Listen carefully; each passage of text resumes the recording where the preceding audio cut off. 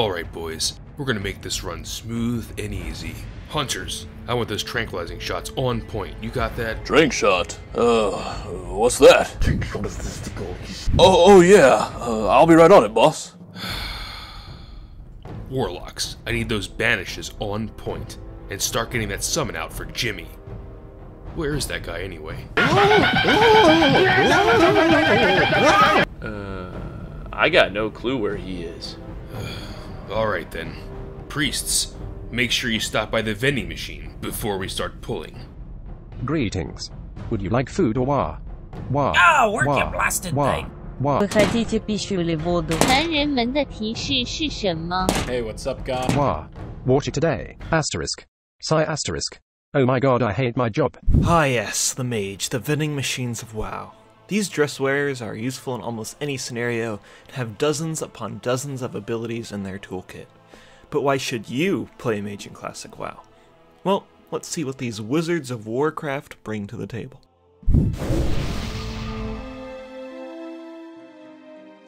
So mage leveling is pretty strict. Not enough mana. Oh wait, well, give me a sec, guys. I'm a mage, so gotta drink. Okay, so as I was saying, typically people level as Frost because it's much more. I need more mana. Hold on, I got a low mana, so I gotta drink again. So as I was saying, the strength of mages is that their DPS is. My mana is low. No, okay, sorry guys, gotta drink again. So if you haven't realized yet, mages have to drink a lot between pulls.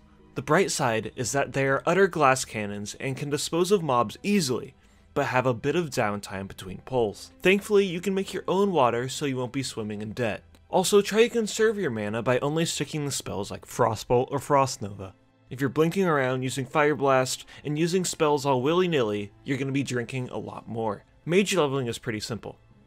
You press Frostbolt, use crowd control abilities when the mob gets close to you, and that's it. It's a pretty simple and efficient way to level. Another route you can take with mage leveling is AoE farming. Mages have the unique skill to round up as many mobs as they can, CC them, and then AoE the crap out of them to level up quickly. There is a sort of nuance when AoE farming, but it's a quick way to level up once you get the hang of it. The two negatives to AoE farming as a Frost Mage is that you can't have the Frostbite talent because it will muck up the nature of AoE farming and get all the mobs unorganized. The other negative is that AoE farming on populated servers can be difficult because you have a lot of competition with other players, or maybe even other mage AoE levelers. So if you're thinking about doing mass AoE leveling as a mage on Classic release, I'd try and push yourself to be a higher level than the average player so you won't have as much competition. That means having lots of pee bottles and probably quitting your job too, but look, getting ahead of the pack is so important, so let's just not worry about all that real life stuff. Now before we do anything, we need to go over the complicated rotation of Frost Mage in PvE. Alright, so what you want to do here is you just press Frostbolt. It's Frostbolt and you just keep... Okay, well, maybe it isn't so complicated. You press one spell and all you gotta do is manage your mana effectively. One of the mages in your raid will want to take the Winter's Chill talent to increase the DPS of you and all your mage friends. All the other mages are going to want to pick up an Arcane Power / Frost build, and this is going to do increased damage. So basically the Winter's Chill guy is just going to be the little bitch that increases the DPS for everybody else. And you're going to be Frost from Molten Core to BWL. I mean, you can't really go Fire because you're literally fighting fire, so a fire spec would not do much. But you'll want to switch to fire when you're only clearing AQ and Nax. Now fire is going to be much more difficult because you might need to use 2 spells instead of 1. Because one of the mages needs to keep up Improved Scorch. Mages are always going to be a great DPS in raids, and finding a slot in a raid should not be too difficult as long as you make the effort to be the best you can be. Mages are always needed in dungeons. The CC, damage, and food and water they supply is a powerful asset in any group. They are truly the kings of CC. They can polymorph an important mob, or just slow down a whole group of mobs with Cone of Cold, or restrict their movement entirely with Frost Nova, and then just rain down AoE damage in a pack, and this finds lots of use in areas and dungeons where it's loaded with mobs. What's going on? Oh my god! Frost Mage is your go-to spec for PvP mainly. You got a whole bunch of different spells to use in different combinations to CC your targets and make you virtually untouchable. Skilled mages can even juggle multiple targets and truly be a force to be reckoned with. What makes mages so strong in PvP is they can do shatter combos that do stupid amounts of damage to enemies, and then they can use Cold Snap to reset all their cooldowns and do those nasty combos all over again. Now you can also go as an elemental mage and diversify your spec into the frost and fire trees. Now this spec does require some good gear, and it has pretty low survivability, but it does do some pretty high damage, and it has a multitude of different interesting spell combinations. But my all-time favorite spec has to be Palm Pyro. So basically what you do with the spec is you use Presence of Mind and Arcane Power, and then you cast an instant cast Pyroblast and you can just utterly nuke somebody every 3 minutes.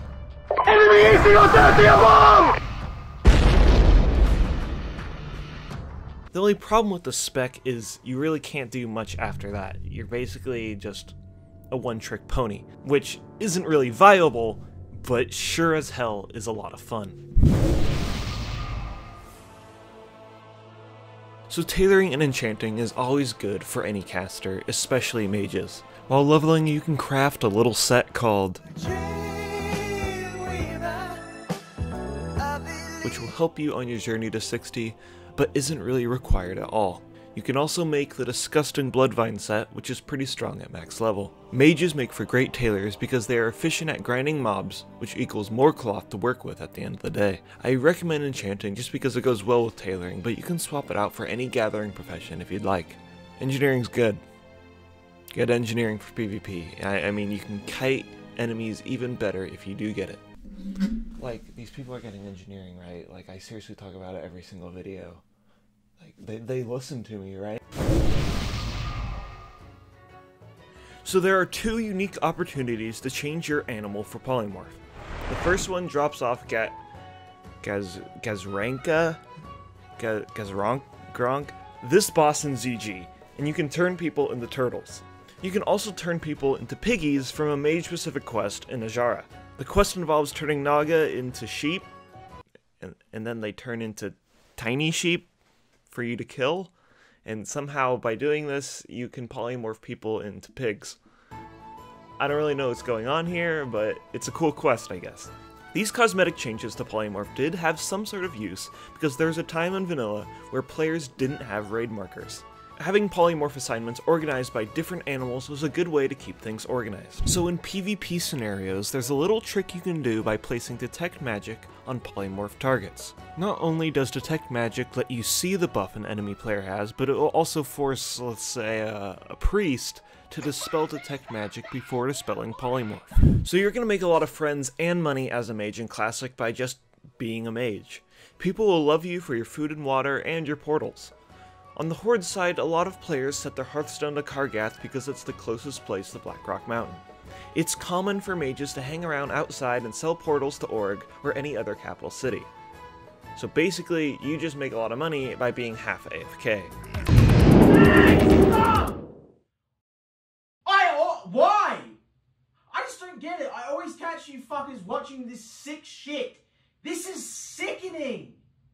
Well, would you look at that? That's the Mage. I'd recommend this class for anybody who doesn't mind getting their drink on, loves to make money by just existing, and looks for a class that has a high skill ceiling in PvP and doesn't mind a simple rotation in PvE. I want to thank all of the beautiful people from the classicwow.live website for helping me with the voice acting in this video. You can find all of their channels in the description and see all of the amazing content they have to offer. I've also started a Patreon as per viewer request, and the link is in the description if you want to support the channel. Also, there's only 2 classes left, so let me know which one you want to see next in the comments. Follow me on Twitter, like, subscribe, yada yada yada. I love you all, and I'll see you later. Bye!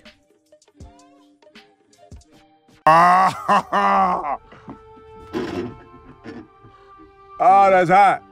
That's hot. You'd like to run your hands through my beard, wouldn't you?